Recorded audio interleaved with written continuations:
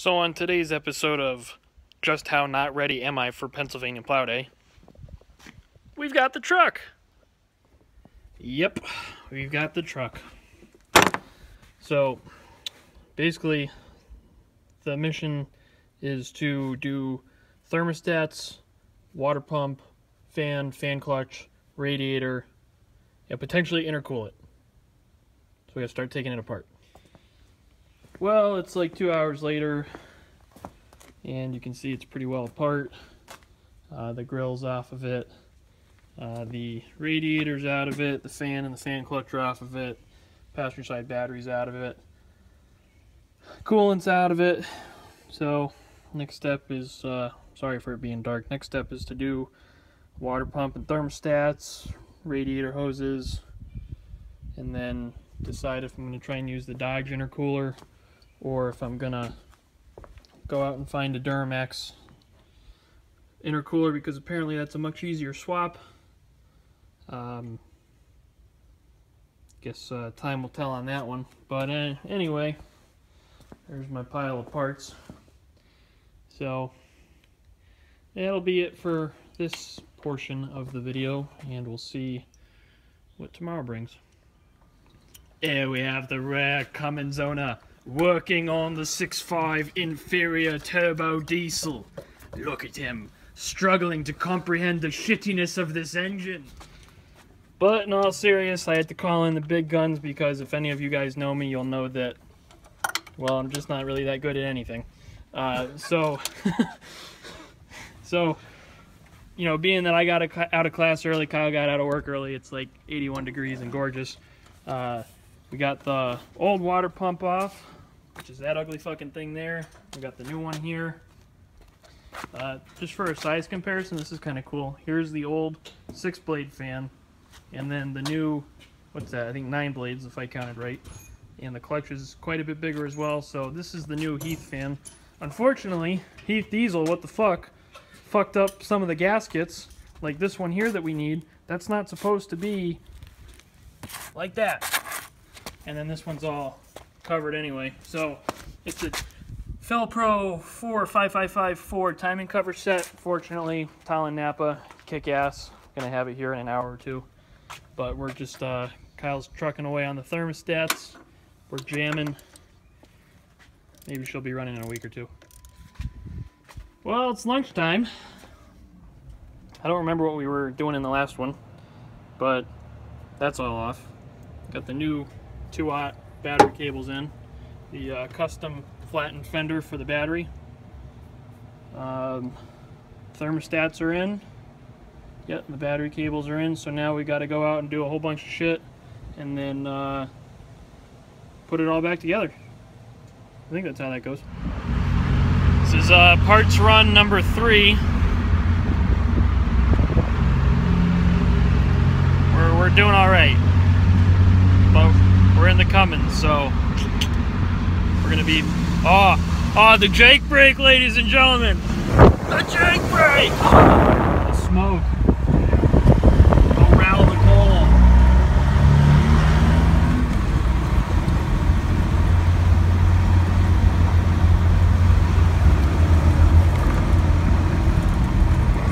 Give her the dinner!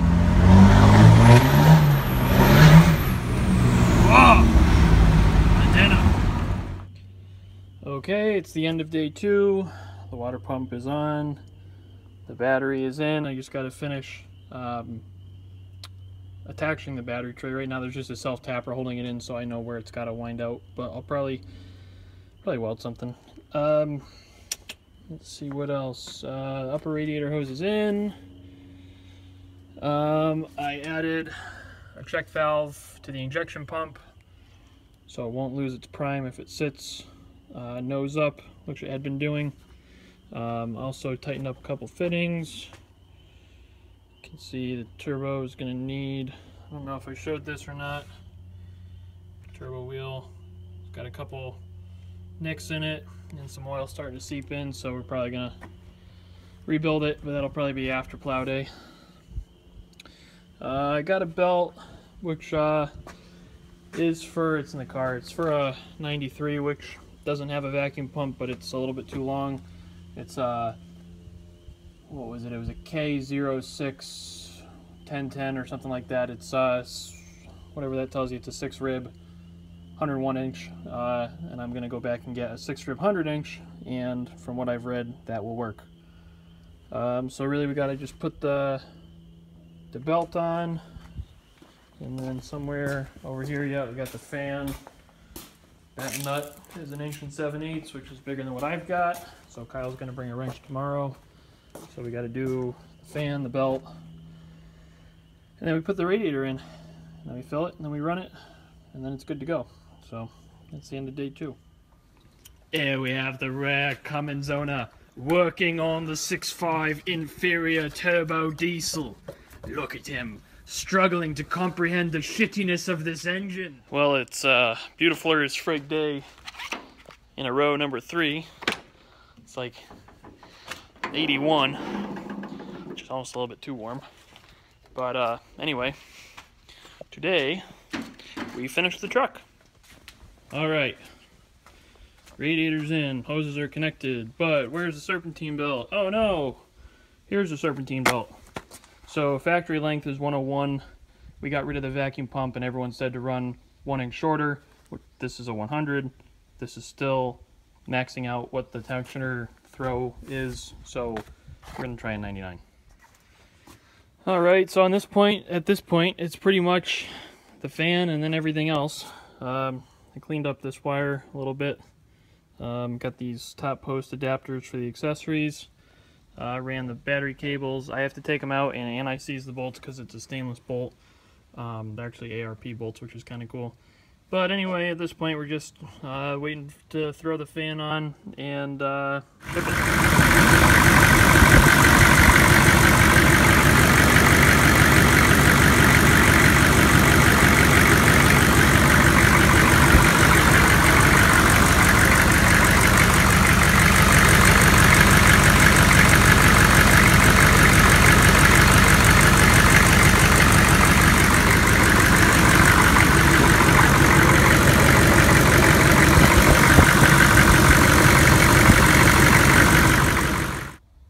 Well, in typical 6.5 fashion, she's not going down without a fight.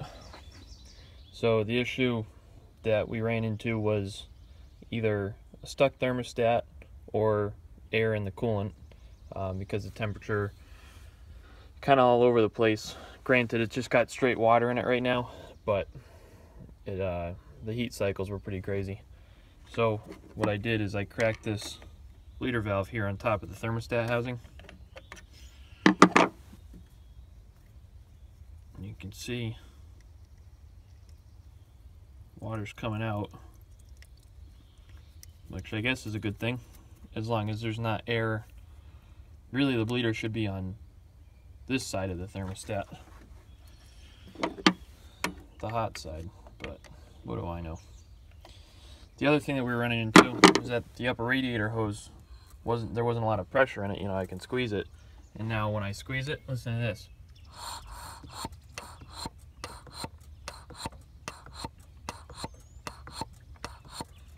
So it's having a hard time building pressure, and what I think it is is there used to be a little guy that would come out here that would for overflow, and that's not there anymore. Now this is a new radiator cap. It's the one that was supplied with the kit.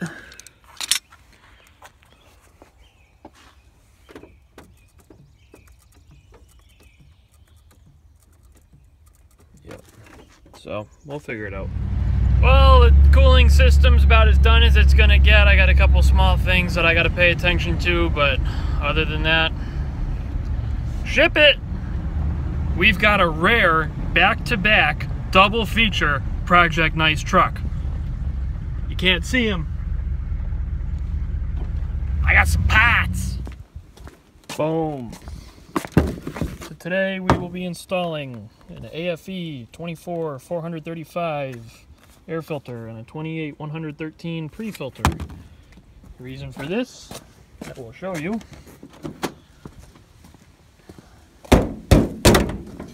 Get these off of here.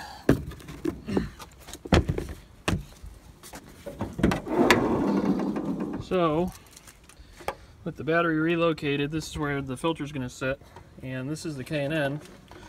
And K&N, well, you see, there's a clamp, and I still took it off by hand. The reason for that is the K&N, and this is the direct factory replacement, just has this silicone rubber boot. Doesn't actually grab anything, so it's tough to get, being that I don't have factory intake parts on it. And what we're gonna do, let me just get this opened up quick. Alright, so here we have the old K&N filter, which is a direct replacement for the K47 box, which, as you can see, I'm no longer running. This is the AFE filter. For all intents and purposes, it's the same size, however it is conical, and as you know, conical adds 40 horsepower. So what we're going to do, and the other thing too, you'll notice that the ID, whoops a daisy, the ID on the AFE is just a hair larger. It's 4 inches ID, and all of my intake piping is 4 inch, which is going to allow me to just run a cleaner, tighter setup on it. So I'm going to go grab a piece of 4 inch pipe, and we're just going to send it. Alright, well, there it is. And you can see originally there was a duct. There's like a hole down here beneath the headlight, and what the duct does is it redirects the cold air up into the fender, and there's a hole there, which is where the factory airbox pulls from. So technically speaking, it pulls cold air from the factory, but now you're trying to funnel all this air up into the fender and then out, and then you got to make it do a 180, and it just seems really like indirect. So this way, air comes through the grill into the filter, boom boom, Bob's your uncle, there it goes into the turbo. So I am planning to build some sort of box type device to go around this that will hopefully, you know, further influence it to just draw cold air from the fender, or rather from the grill. But that's it for the time being.